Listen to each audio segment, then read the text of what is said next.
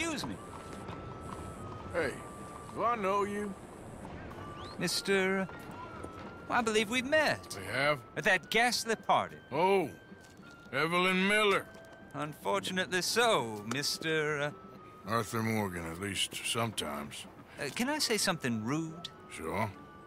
The mayor thinks you robbed him. To be clear, he wasn't very upset about it. He rather liked you. Okay. Do you, well, I mean to say, can you steal things? Is there a reason you're asking me to incriminate myself, Mr. Miller? Well, I'm sorry. Have you met? This is Rains Fall, a great chief, and his son, Eagle Flies. Gentlemen? Yeah, we saw you in the wagon train, crossing the river at Cumberland Falls. And at the party, you were upstairs. You have great powers of observation. Yes, my people, if we are even a people anymore. We've fought hard. We've made peace treaties, and those treaties were broken. And we've been moved and punished and moved. I'm sure. And now I am told we are to be moved again. Clearly contravening the peace treaty signed 3 years ago. This will lead to war. No, my son, it will not. We cannot fight another war. They have got stronger, and we have become far weaker, Mr. Morgan. It's bad business. It's to do with oil. I know it is, but I need the proof. I believe there were some prospectors who were on their land a few months ago who have filed reports with Leviticus Cornwall and the state government claiming huge reserves of oil under their land. So, you want me to try and steal it? Obviously they can't. And even more obviously, I would be useless. Listen, I realize that it is a ridiculous request, but we're very desperate. Now, I'm not a do-gooder, Mr. Miller. Gentlemen, I'm very sorry for your predicament, but I'm a working man. I got problems of my own. We will pay you very handsomely, Mr. Morgan. How much? I told you, they're all mercenaries. There's a price on my head in 2 states, my friend. The government doesn't like me any more than it does you. Like you, I've been running for as long as I can remember. And like you, my time here is nigh undone. We understand, and we will pay. Thank you. You meet my son in a couple of days near Citadel Rock, just west of the oil fields. Okay. We are very grateful for your help. Gentlemen, that appointment with the senator. We should head over there. It's a waste of our time. And his. We must try everything. Come along. Hello, Mr. Miller. The counselor wants to apologize. He can see you now. We've been waiting I don't know how long. Or next month, if you'd like to reschedule. Come. Perhaps the senator won't mind waiting.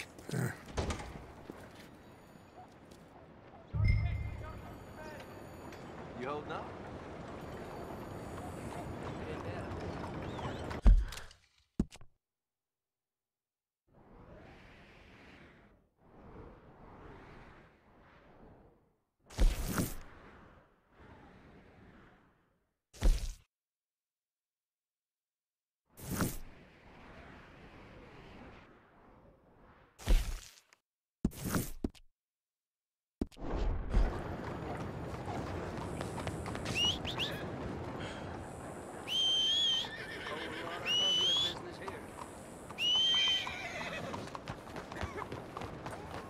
Hey, boy.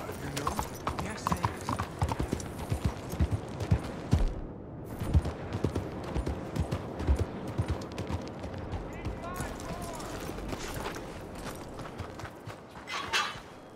Bastards!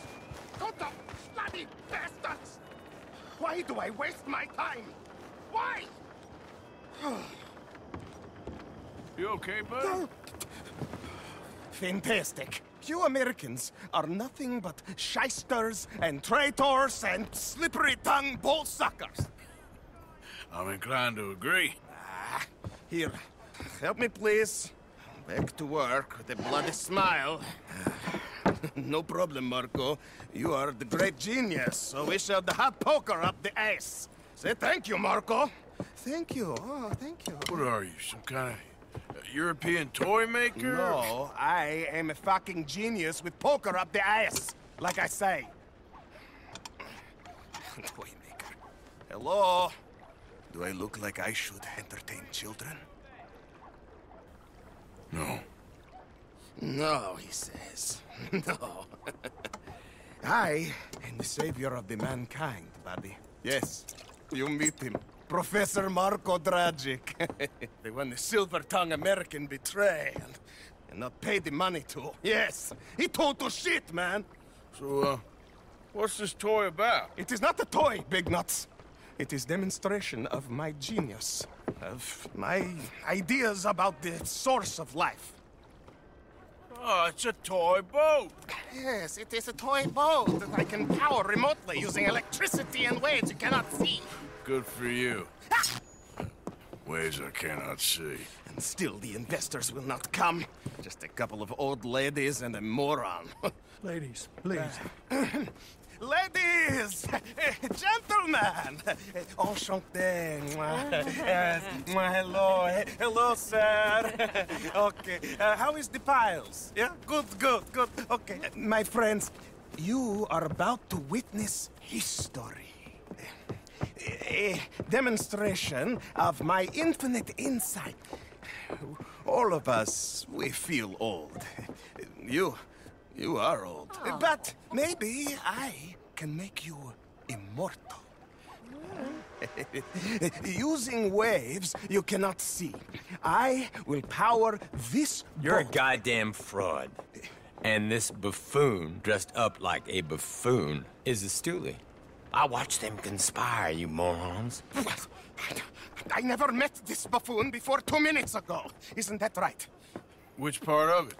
So, Professor, show us your magical toy boat. Only this time let the buffoon control it. Check if there's any funny business. No, this ain't nothing to do with me. Come, please. It is easy. Any moron could do it, and I am about to prove that. Here, take this, and don't touch that. Use these ones to steer, and this one to shoot torpedoes, okay?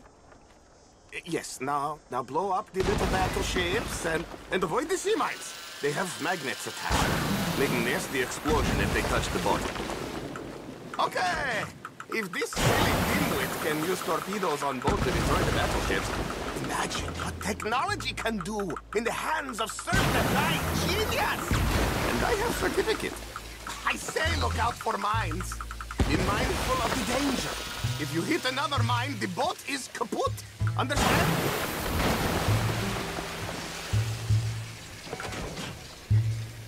You see what he does? No wire like telegraph, no pulley system underwater, only waves in the air. This is remarkable. Think of those 4 boys on the HL Hunter. 8 of them perished to a mere 5 on the Housatonic. And what a way to go. Trapped in a box at the bottom of the bay. I suppose you intend to make an unmanned killing machine?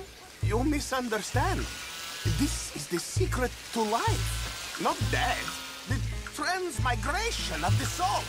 I make lifeless metal breathe like man. Well, I'm not sure about that.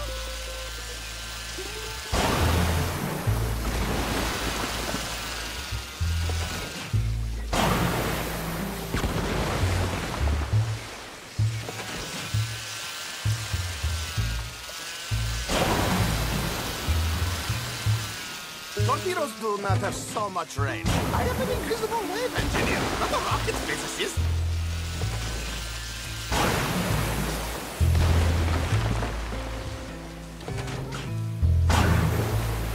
There, all gone for you.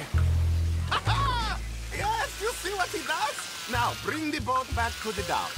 That sure was something.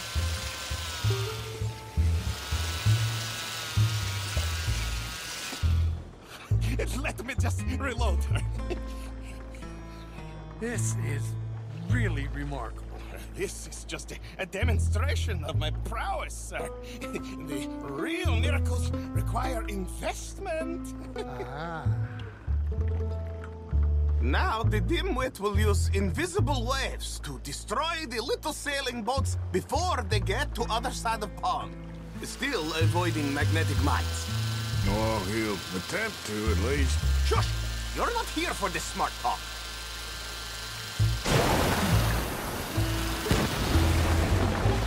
The steam train, the telegraph machine, the motor car. They will all seem pedestrian in comparison to this technology. We are not relying on wires or coal or gasoline. No, just rays in the air, like the voice of God. And funding from us? And funding from you, of course. But what thing to fund? What an opportunity! No one is stupid enough to pass this up. Not even Dimwit here. Hey, You really are working. look who rules the seas. Very good, very good. Now bring in the boat back here. As I say, any fool, huh? Thank you, thank you. What is that? It is the stuff of life, sir. It's incredible. No. Incredible things are in my lab, back at Dover Hill. That will astound all of you. Mr. Marcel, can I count on your support? Well, this is expensive. It is immortality, sir. It is very cheap. Perhaps over lunch. Maybe. I'm gonna go. Oh, yeah, of course. And thank you. If you're ever up near Dover Hill, pay me a visit. There, I will really amaze you. I hope you will forgive my